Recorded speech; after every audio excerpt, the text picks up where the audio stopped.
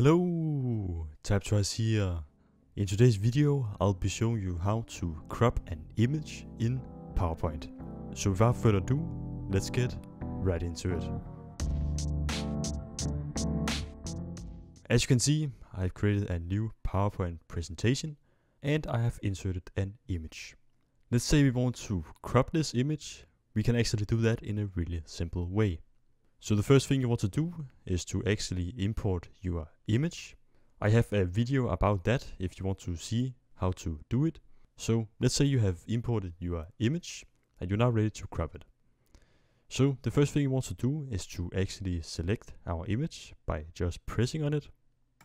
So it's selected. Then you want to choose this picture format.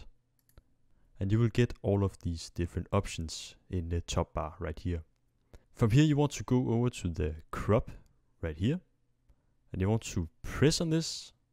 And you can see that you will get these black and white lines right here. And if we hold over them and click, we can drag down.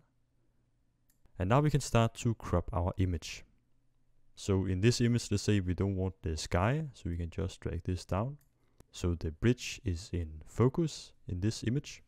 So you can see all of the gray areas outside is what is going to be cropped from the image. So when you are happy with the result, you can just press outside the image and it has now cropped the image. If you want to adjust it, you don't have to import your image again, but you can actually just press on the image and choose crop again. And it has now saved the original image. So let's say we want a bit more of the sky. We can just drag this up. And again press outside the artboard.